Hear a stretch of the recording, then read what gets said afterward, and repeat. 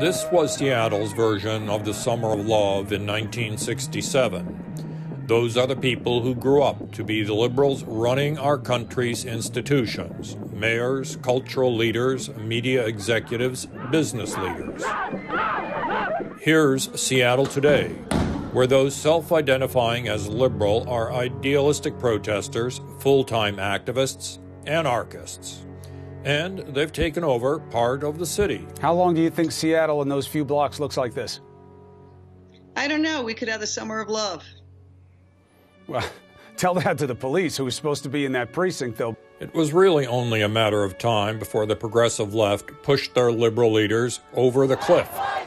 People are asking, where's the pushback against this mayhem from America's elites?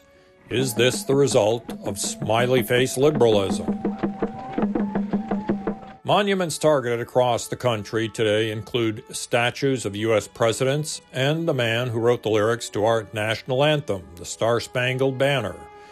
Protesters have even begun their targeting of revered religious figures.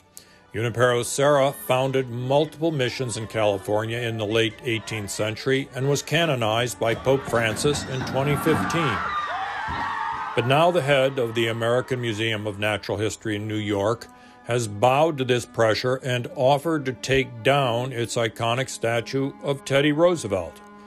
Based on their actions, it seems as though liberal elites don't have a problem with erasing history.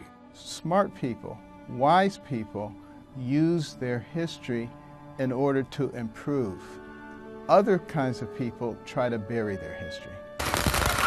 In Brooklyn, residents are in despair about the widespread nightly fireworks bombardment. It took a drive-by protest at the mayor's residence to get Bill de Blasio to do something about it. Brooklyn Borough President Eric Adams' solution to the firework deluge was to empower community groups. That is why I'm calling on the city of New York to empower Cure Violence, to go into the community and talk to the residents about the dangers of fireworks. How did the capitulation come so fast? Well, it's hardly a revelation to blame our schools. In recent years, we've seen many examples where students have shut down speeches from conservative or dissenting thinkers.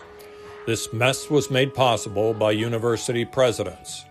When students proposed formal restrictions on words and speech in the 1990s, they caved.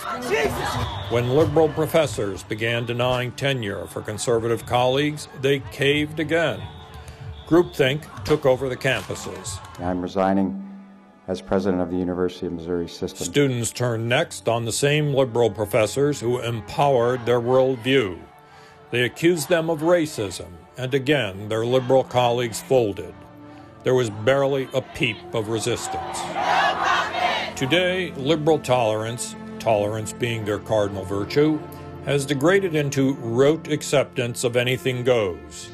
The adults who emerged from the era of the Summer of Love claim to be defending evolving standards. What is clear now is there are no standards.